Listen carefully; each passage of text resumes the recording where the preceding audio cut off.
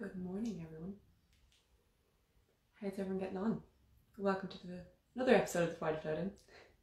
I'm going to be talking about protein today, why it's great, and then I'll also be going through, hi Ariel, how to make my proteins. So yeah, so it'll be fun. This is my kitchen. It's not always as clean. Things aren't always as colour coordinated, but I'm splashing out for the Friday Floating. So now grab a coffee, because I got mine because it's cold and coffee's fab. Again, I apologise for my little camera doing that weird focus thing. Thought I fixed it, didn't, so this could just be a recurring thing. I'll try and get it done. But yeah, so we'll be chatting. Hi.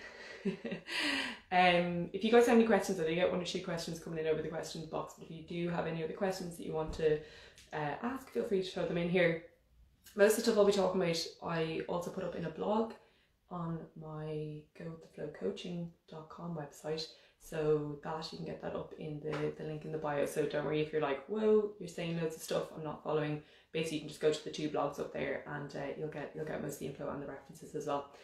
So yeah, so for those who are watching, and then for those who are watching this back later on, what is protein? So you probably have heard me talking about it a lot. It's one of the main macronutrients. So we've got proteins, carbohydrates and fats, and we want to get a mix of those 3 in most of our meals and also throughout the day, just to kind of make sure that we're getting all the things that we need. And protein, it's made up of this compound called amino acids. So there's 20 amino acids, and some of those we produce naturally in our body, and then others, there's about 9 that are called the essential amino acids, and that means that we can't produce them, we have to get them from our food. And then of those 9, there's 3 that are also called branched chain amino acids, which if anyone kind of played sports or kind of reads any of those kind of bodybuilding.com, you'll kind of see BCAAs mentioned. And essentially what they do is they're just specific to kind of recovery and kind of supporting muscle protein synthesis. So if you're interested, they're called isoleucine, leucine and valine. And again, I have a post about why leucine is important and how you can get that from different foods. But essentially, they're known as the building blocks of our body because they help kind of build our muscles, our bones, lots of our cells. They're also really important for our hormones and our neurotransmitters. So again, you've probably seen me post about tryptophan, which is an essential, or it's amino acid, and it's also essential, and it helps us to produce serotonin. So it can help us improve our mood and improve our sleep as well. So again, there's kind of some different goals that people are going to have. Something's going to be relevant to some people, other things might be more relevant to others, but I'll go through them all because they'll probably be relevant to us all at different stages of our life. So the first one is just general health. The protein, as I said, it's really important. It's that building block. So, it supports optimal health through making sure that you've got a good immune system, making sure that you're kind of building new bone and muscle, that you're recovering from any stresses and strains that you're putting on that body, and again that you're just kind of eating a balanced diet as well. And then the other goal that often comes up is body composition. Now again, one being the kind of main area that I work in, I'm much more about kind of intuitive eating and fueling yourself and all that kind of stuff, but it is something that people might want to consider. And then there's obviously the more extreme end, which is more bodybuilding and stuff like that. But for most of us, if we're trying to think about toning, which is something that kind of comes up common enough, essentially what that is body composition. So your changes. So you're trying to drop a little bit of body fat and add on a little bit of lean muscle mass. And protein is really important for that. So it does that a couple of number of different ways. First one is obviously trying to put on a little bit of muscle mass. You need protein to actually build that muscle and make sure that you're getting what's called muscle protein synthesis. So you'll hear me say that again. So that's the first thing that we need it for, and then it also helps us reduce our body fat in a number of different ways. So the first thing is that when we have more muscle mass on our frame, we actually have a higher resting metabolic rate, which means we burn more calories at rest. It also means that we are it's more satisfying, so we actually feel fuller for longer. So again, it can kind of stop us grazing throughout the day if that's something that you kind of feel is kind of hindering your muscle protein or your body composition gains. What it also does is it avoids us being in a low energy availability state. I'll kind of go into more detail about this in a second, but essentially what can happen is when people want to drop body fat or they want to change their body composition, they kind of go on an extreme diet and they actually drop their calories by a lot. And that can put us in what's called a low energy availability state, which actually then bumps up our cortisol, which then means we actually store more body fat on our midline, which is the opposite of, you know, a lot of people want when they're kind of down that body composition route. So if you're fueling yourself correctly and you're eating regularly and you're making sure that you're kind of getting protein in and after your training and with your meals, that can help avoid that low energy availability state, while also promoting that lean muscle mass gain and helping to kind of be in that slight calorie deficit, which can help reduce that body fat. Hi Tina. So that's one of the other goals. We talked about health and we talked about body composition, and that kind of leads into the next one, which is exercise, performance and recovery. So I was talking about muscle protein synthesis and how protein is important for that. It's also really important for recovery. And you guys have heard me talk about this before. So there's kind of a couple of different facets of recovery. The first one is obviously, you know, kind of reducing stress and all that kind of stuff and making sure we're getting kind of downtime in between the training sessions. But and sleep is another huge one. But a big part of that is also our nutrition and what we eat. So essentially what happens is when we exercise, we put a little bit of stress on our bodies. Our body then recovers from that stress. It goes into what's called an alarm state. It recovers a little bit. Hi Lou.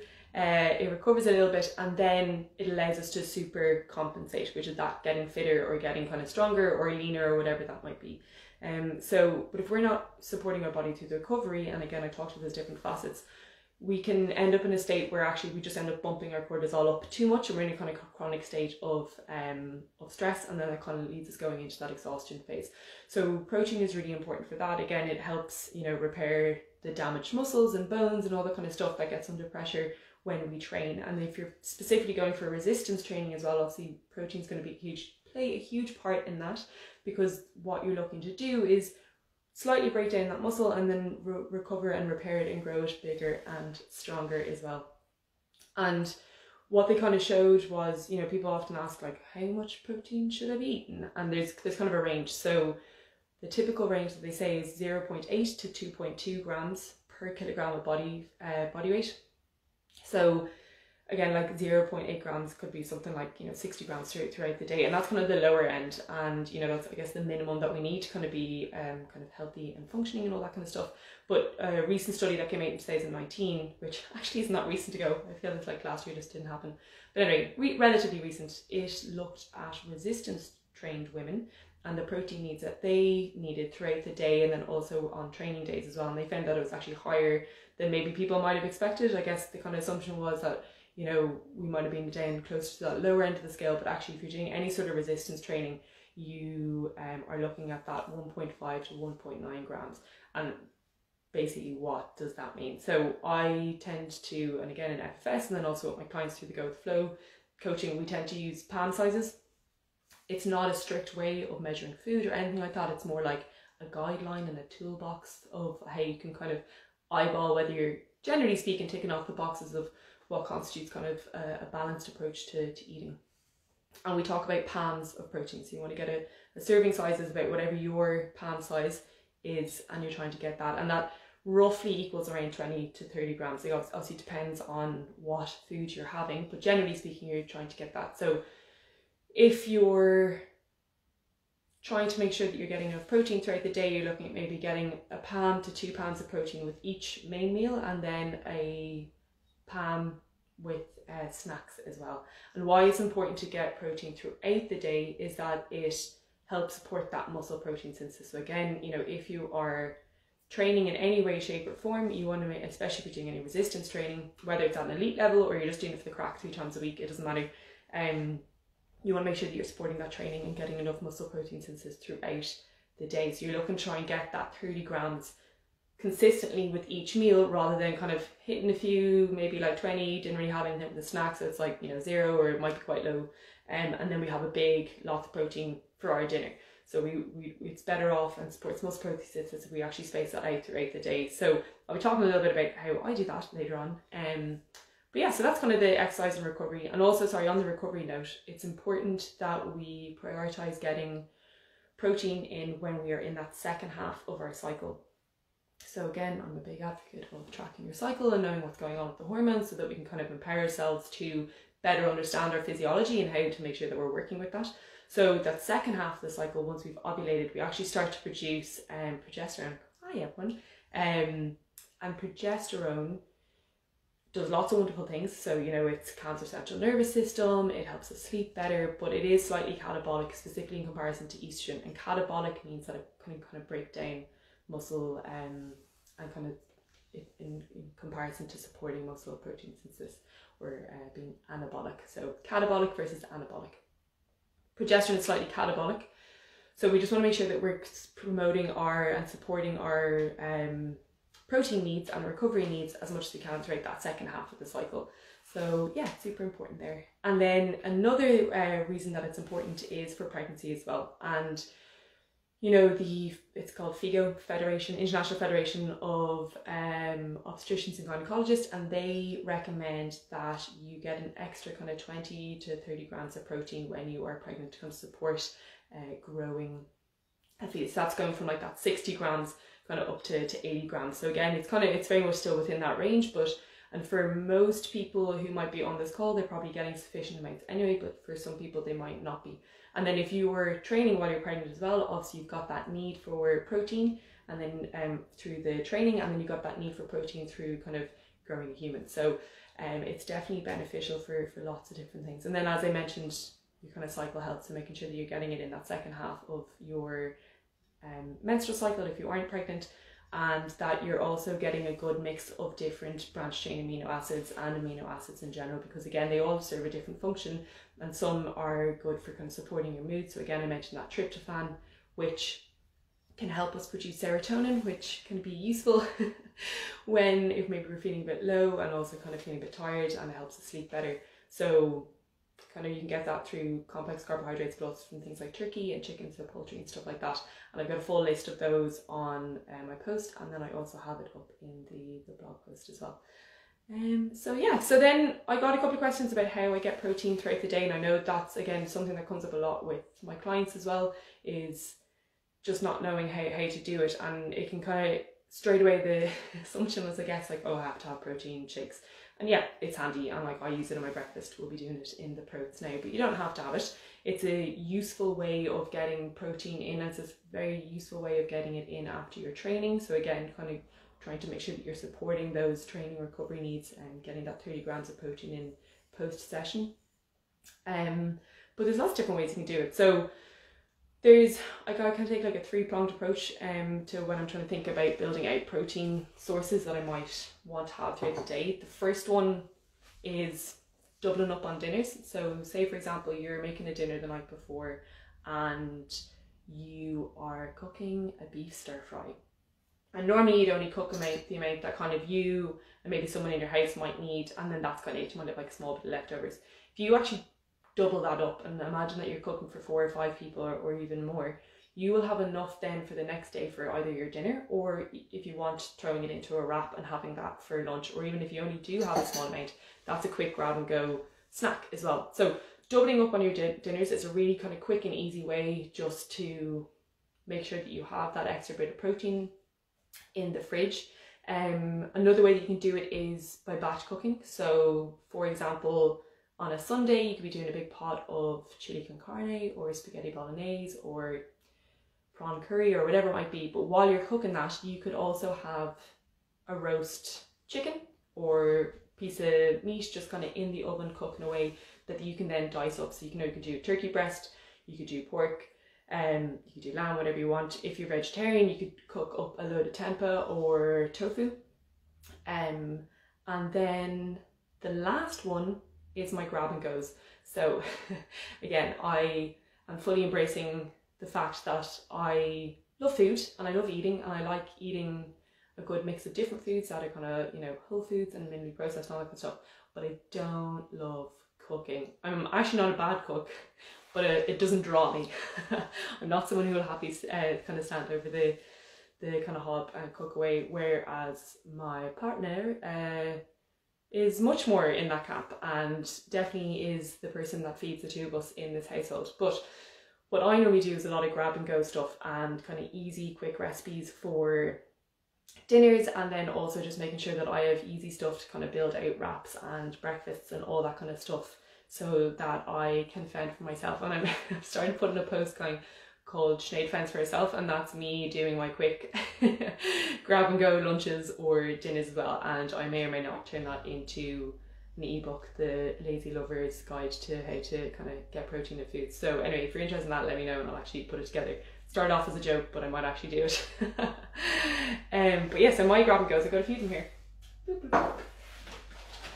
Eggs. So again, I appreciate that I'm a meat eater, and so I'm talking a lot about stuff that is more geared towards either vegetarians and meat eaters, but there are some vegan ones that I'll go through. But my go-to for me anyway, eggs. So we have a very cool little hard-boiled egg cooker that you can set it to, and you can just kind of cook like I think 6 or 8 in a go. So it's super handy. You just throw that in, then put it into some cold water afterwards, and then obviously drain that once the eggs cool down, and then we just store it in the fridge, and then you can just crack them, throw them into wraps. So if you're having kind of tuna wraps or anything like that, you can just have it as a snack if you want.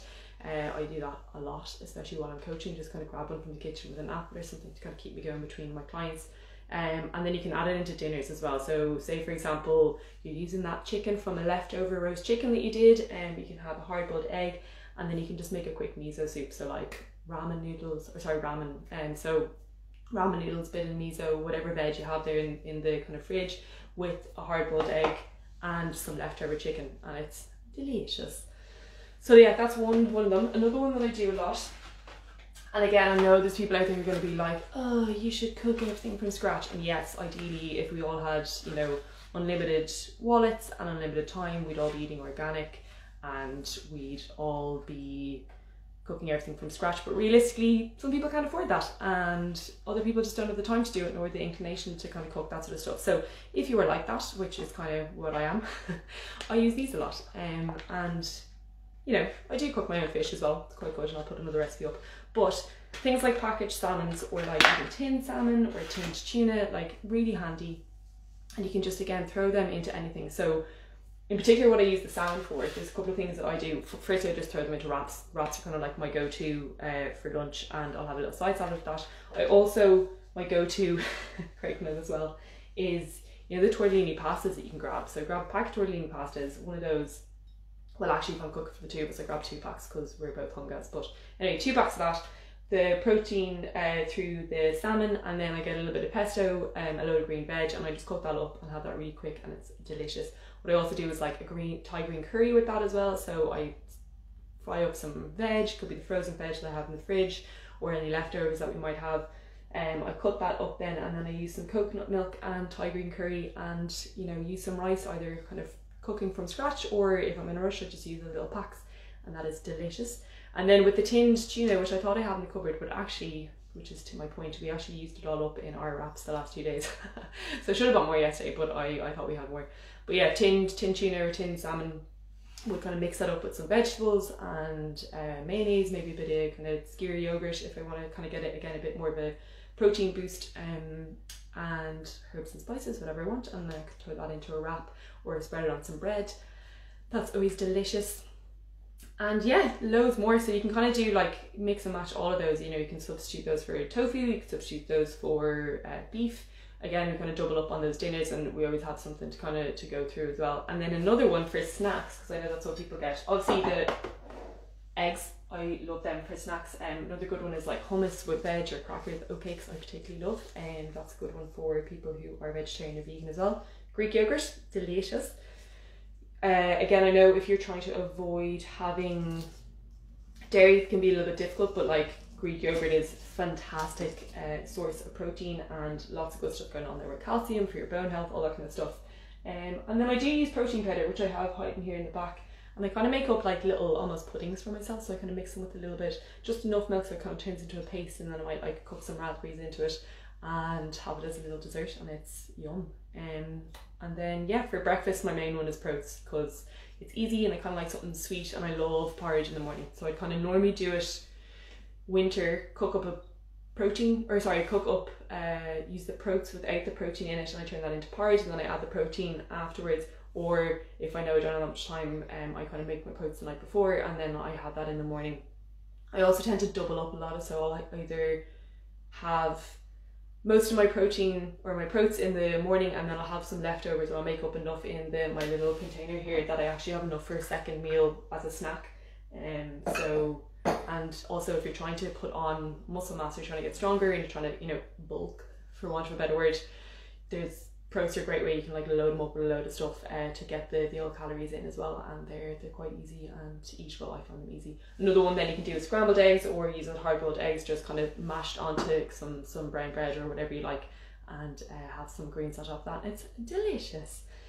So yeah, that's kind of my go-to of how we do all that. I'm trying to convince, as I said, Craig to come on and do one of these with me, so we'll actually talk through how we kind of do our meal preps and stuff. But TBC, if I keep saying it enough, hopefully I'll peer pressure him into doing it. But without further ado, unless anyone has any questions on everything I just spoke about there, let's make our proats. So what I have here, this is my like general proats that I tend to make. And Craig's just coming in the background to eat his proats, so if you hear him, that's him munching away on the proats that he made for himself last night. But oats, so I just get these in, everything I get is in little pretty much, and I'll kind of go through how much that actually costs. But I have oats here, then that's the basis of it. Then I have some protein milk, you can just use normal milk as well, but I got the protein milk again for that little bit of an extra protein boost. And then, so that's my carbohydrates. Then my protein tends to come from my protein powder, or if you don't want to use protein powder, from this Greek yogurt here. Thanks. And then, so protein, carbs, or protein there, and then kind of trying to get some fats in. So obviously fats are really important for lots of different reasons, for your skin, for your heart, all that good stuff, but it's also really important for your hormones. So, you know, we use fats as our building blocks and proteins as our building blocks for our hormone health. And I'll kind of go through the ones that I have here and why I use them for kind of, I guess, making sure that I keep my hormones happy and healthy. But making sure that you're eating kind of complex carbohydrates, keeping your blood sugars level, and kind of fueling yourself are going to go a really long way to kind of supporting your hormone needs as well. So carbs, proteins, fats. Then I have linseed. Kind of, again, do this lovely little mix. It's like linseed, got sunflower seeds, pumpkin seeds, and then goji berries in it, and it's delicious. And linseeds, which are also known as flax seeds, have been shown to help support progesterone production. And again, big advocate of no period, now what, but she's got a great article on her website about that, and she kind of goes into seed cycling and all that kind of stuff and looks at the research into it. But the one that's most supported is linseed or flaxseed for progesterone health. So again, as someone who had luteal phase defect and kind of still do, I kind of skirt with it, trying to make sure that I'm producing enough progesterone is kind of a priority that I have for myself. So that's why I have that. And then I might also add in some walnuts, really good source of omega-3s. So again, that's really important for your brain health and heart health, but also can kind of help support like fertility and your hormone reductions and all that kind of stuff. Dark chocolate, because I love it. Yeah, I just love chocolate. It's definitely dark chocolate. So I just love adding that in. And if you're doing porridge, what you do is you throw it in after you've cooked it and it all melts, and it's just absolutely delicious. So, you know, definitely give that a go. And then whatever fruit you want. So you're kind of using the fruit as a way to get the micronutrients in. So I love raspberries again, but you can use blueberries, you can use whatever you want. These are frozen. Because again, I think they just kind of melt nicer in the proats. And also, really, we don't need to be eating fresh. And also, I'm in Ireland at the minute, so we don't really have any fresh raspberries. So I think it's better to kind of get the frozen. I'm a big advocate of just like convenience, and this is why if you don't follow EOD Nutrition, she's actually doing a series at the minute about kind of, I can't remember what it's called, convenience over something. But basically, she kind of does recipes out of tinned goods or like frozen goods and stuff like that. So I'm a big advocate of getting frozen fruits, tinned fruits. I love tinned peaches with some raspberries cooked into it as well. I sometimes mix them into my porridge. And then banana, because again, it's yum. But you can use whatever you want. So when I'm making my proats, if I was making porridge, I'd put it in a bowl and cook it in the microwave or in a pot by the time. But anyway, we're making proats, which means I'm going to technically be eating it the next morning, but I'm going to be eating it now after this. So I throw the proats in. It's all very simple. You can decide how many proats you use. Again, when we talk about carbs, using that kind of hand guide as a way of kind of having that toolbox of how to build out your meals, you can go 1 to 2 cups, so cupped hands. I tend to go for 2 scoops because again, I need a lot of calories and I'm hungry a lot of the time and I just really like it, so I tend to go for at least 2 scoops on that. And then what I do then is I throw in some protein. So I can't remember the brand of this. I think it's called So Nutrition. It's like an Irish brand, but it's the Whey Isolate. So again, my tummy can get a little bit upset sometimes, so I tend to prefer that one, and I like this once it's not super sweet. So you can kind of play around, look at different brands, find one that you like. But I've got my oats, I've got my scoop of protein, so I think that's got like 26 grams of protein in and around that. So yeah, and then I'll throw in some of my raspberries. Craig is more of a blueberry person, but I just love raspberries, and I really think raspberries go really well with chocolate. So for me, it's a perfect combo. You can literally throw as much of this stuff in as you want. So that's that. Then what I do is I will add in my fats. I would need another teaspoon, so excuse me for 2 seconds. So I go for a tablespoon, heaped tablespoon of the linseed mix. So again, why I like this for your hormone health, as I said, linseeds are really good for that progesterone production, but then also this one in particular has sunflower seeds and pumpkin seeds. So pumpkin seeds are really good for magnesium and I believe zinc as well, which are also super important for kind of helping your mood and supporting your hormone production. Zinc can kind of be good for ovulation, and then selenium as well supports ovulation. Both kind of magnesium and zinc as well can kind of help with PMS symptoms and stuff. And then goji berries, again, it's the superfood. It's kind of died off a little bit, but yeah, it's just kind of nice and adds a bit of texture to it. You can also use chia seeds. I had this hiding in the back as well, so that's again super high in protein and omega-3 as well. Again, with regards to like the thumbs of protein, that's a way you can kind of measure your thumbs. I like the fats, so I tend to add more to my meals than other people might. Again, if you're trying to be really mindful about kind of cutting and all that kind of stuff, being super lean, which is not what I deal in, then you might want to kind of reduce the fats down to 1, but I'm kind of an advocate of getting those in there and supporting your hormone health. Obviously they are a little bit more calorie dense, so you need to kind of factor that into your overall day, not that we count calories. So I am not even going to tell you how many calories are in this, because I actually have no idea, because it's just not something that I really do. So I have my oats, I've got my protein, I've got my berries, I've got my teaspoon of my linseed / flaxseed, and then a little bit of chia seeds, and then I'm going to throw in my banana. Normally I would cut these up in half, they're a little bit smaller, but sure, let's just feck them in. Also I curse, just for, sorry, anyone who doesn't know me, hi, yeah. So if anyone's offended, I apologise, but that's just how I speak.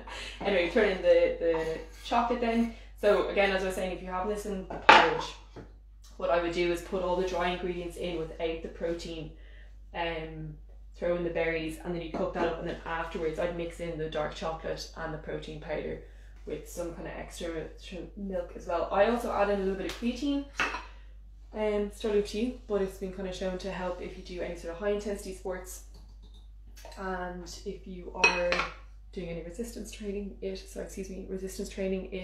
can help with putting up kind of growing lean muscle mass and also increasing strength and power. So I normally throw that in. Again, if I've cooked my porridge, I throw that in afterwards. So that's all of that. If you want, you can add in the little bit of walnuts for a bit of crunch with the dark chocolate as well. And then this is where the magic shaking happens.